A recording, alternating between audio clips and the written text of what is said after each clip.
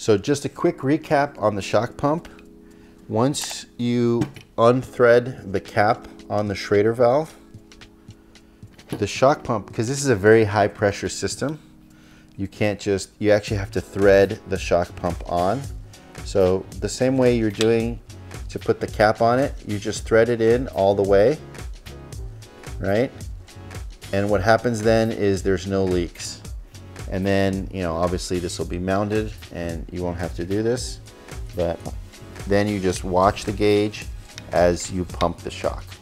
And then when you're done, you disconnect it quickly and there's minimal air leakage with the disconnection.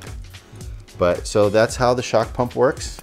Every different payload you're gonna put on here is gonna require a different adjustment to get the optimum performance, especially because what worked yesterday may not work today, even with the same payload. Why? Because of the terrain you're on. So if you're on a perfectly glass smooth asphalt road, you'll be able to loosen up the shock maybe. It'll have a certain amount of adjustment and you'll get good results. Now, if the next day you leave the same adjustments and you go to a washboard road, it's not gonna work so well.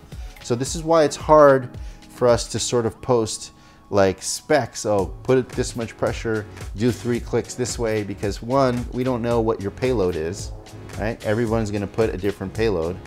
2, we don't know what road you're driving on. So while I could maybe make a chart that says, you know, for 50 pounds of camera, put this much pressure in the shock, that doesn't account for the terrain you're gonna be driving on. And so depending on the terrain, you might actually wanna take a lot of air pressure out of that. So this is one of those things that you're gonna have to test yourself.